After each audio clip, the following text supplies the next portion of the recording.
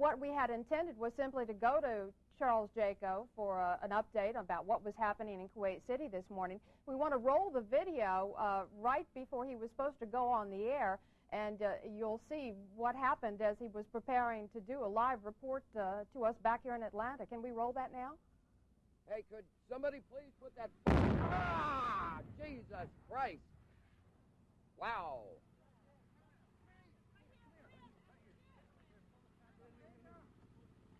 CNN's Carl Rochelle is here with me, just came up.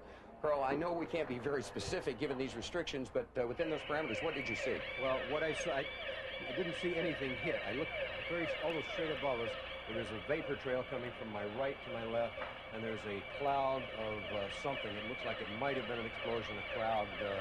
Oh, I'd say...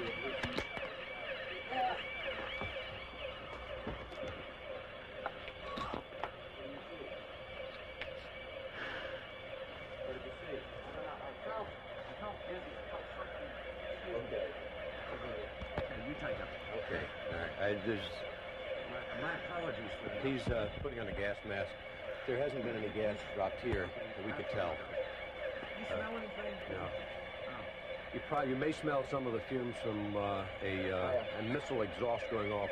The missiles use a rocket, a cordite, some sort of burning, and we just heard a little thump just then. But I have to apologize for that. I caught a whiff of something and felt momentarily dizzy. You're more experienced in military affairs than I am, but it might have been a little gas from the rocket exhaust. There apparently wasn't anything. A lot of people have their respirators on just in case.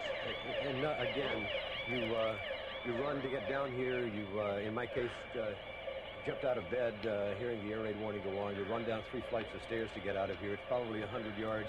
You hyperventilate a little bit, and you're... Soundbite with Oakley. 30 seconds. It's impossible. Oh! Shit! Ah! He's off. It's inside me. No, it's not. I went down your back. Take the phone.